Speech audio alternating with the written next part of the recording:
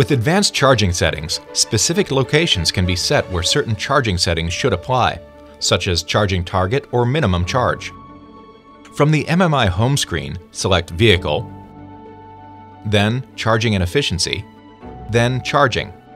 Now select the Settings icon. Then Advanced Charging Settings.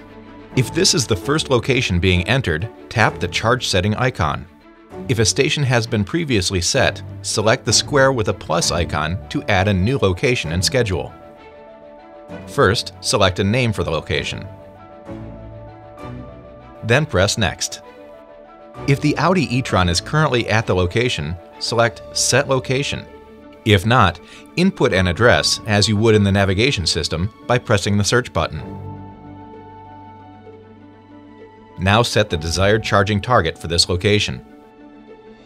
Toggle Minimum Charge on to ensure at least a 25% charge in the event the timer might be interrupted.